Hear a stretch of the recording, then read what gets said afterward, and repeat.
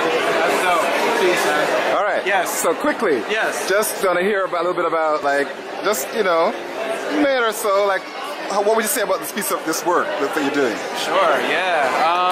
Maybe start with your name. What's your name? Alright, cool. My name's Anthony Gebrehiwot. The project's called From Boys to Men.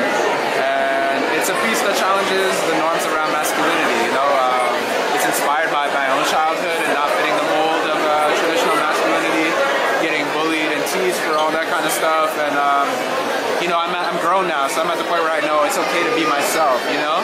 But I would love for other people to know that, you know, while they're growing up as kids, like, it's okay to be you. You don't have to subscribe to every model that's out there. You can just be yourself, and that's more than good enough, you know what I mean? So, yeah, that's kind of what inspired the project, man. And you're passing that on to somebody like your brother, your younger brother. Yeah, you know, like, it's so important for him to, like, be here and take it in, and, you know? Yeah, man, it's legacy. And what's the message you're getting from your brother in this? What I'm getting from is, like, instead of being on the streets and doing foolish things, I can come here, I can express myself in ways where I won't be judged, and like, I'm staying out of trouble slowly. I think everyone needs to know that this is a better way for our generation and my youth and our youth. So like, express yourselves, stay out of trouble, so that we won't have to go through the path or what's the wrong path, man. Yeah, in general, just the wrong path that society says we have to go down. So like, people like Tony right here, I love this man.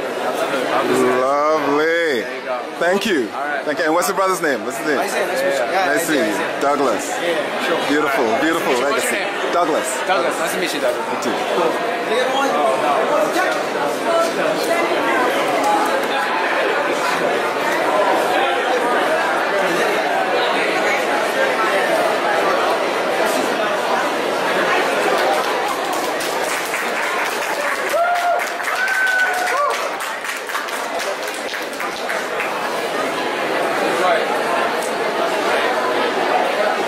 What I do. Oh, sisters.